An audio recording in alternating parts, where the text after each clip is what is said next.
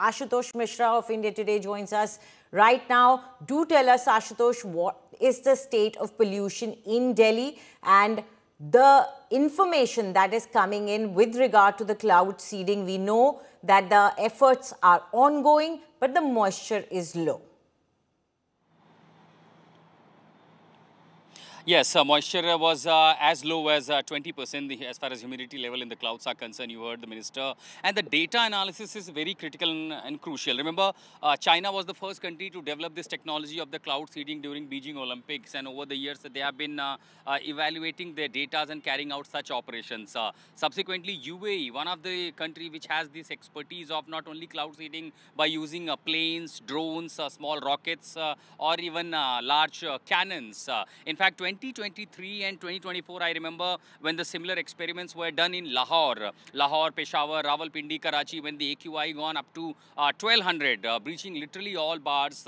And during that time, 46 to 48 flares were used. So when I heard the minister saying it was only 8 flares, so it was easy to understand that this is a second trial. And he clearly said that this is a second trial in 6 pockets. In fact, I'm in Cloud Place, and right exactly one right behind me at few kilometers in Mayur, Vihar pocket where the seeding was done.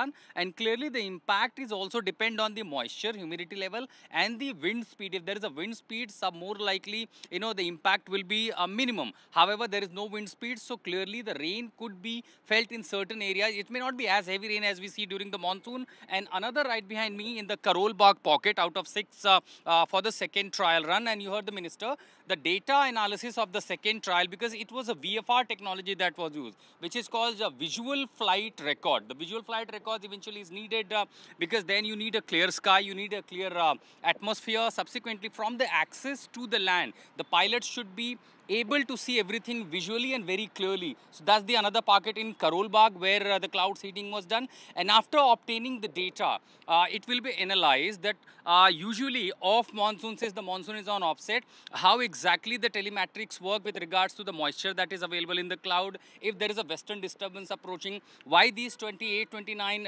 27, 28, 29 were chosen, because of a western Himalaya, western disturbance was approaching, that was making a cloud formation. Eventually, last evening and this morning was predicted by Met Department for a possible rain. And where a possible rain, you need a dense cloud with the humidity. But eventually, the moisture lost up to 20%. And when this trial was carried out, in fact, there is something, I'm not sure whether it's a rain, but I could feel something. I'm not exactly sure about whether it's actually a rain, but then something could be felt in the pockets of where the seeding is done. Now remember why it takes time.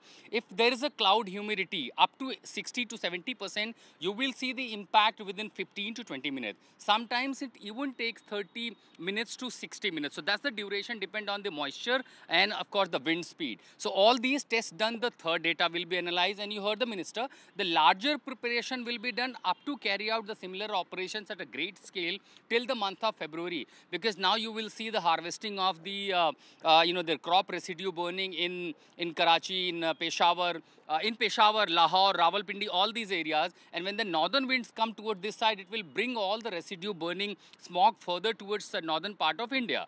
Subsequently, stubble burning will still take place in Haryana, in Western Uttar Pradesh, in Punjab. So the wind direction and wind speed will also be a significant factor when the smog will get thicker further in the Delhi NCR. It's not a respite yet. We are still breathing in a very poor to severe zone. Morning, often we see the Delhi bordering areas, and perhaps NCR becomes one of the most polluted. So this second trial makes it significant in terms of analyzing the data, that how effective this technology will be. If I could tell you that Beijing Olympics onwards, the China have been projecting small rockets. They've been using large cannon to fire, the chemical like silver iodide, potassium iodide. And when there is a great humidity, like you are in a near coastal areas, then they also use sodium chlorides. So forming those, that eventually helpful for the artificial rain. So these technologies are effective, but that will depend upon the data. As far as India, cloud seeding is concerned, this is not the first time. We have seen it in experiment in Maharashtra. This has been in Karnataka, in several states. But first time now, India worldwide becomes third such country to carry out artificial rain to contain smog after China and Pakistan. But as far as smog is concerned, India is using this technology very first time. From the visual flight, Right, these absolutely. And in Delhi, people will be having their eyes glued to the skies to see whether this brings fruit or not, whether this brings rain or not. Remember, it takes almost 50 to 60% moisture for it to rain. So we'll be keeping our eyes peeled.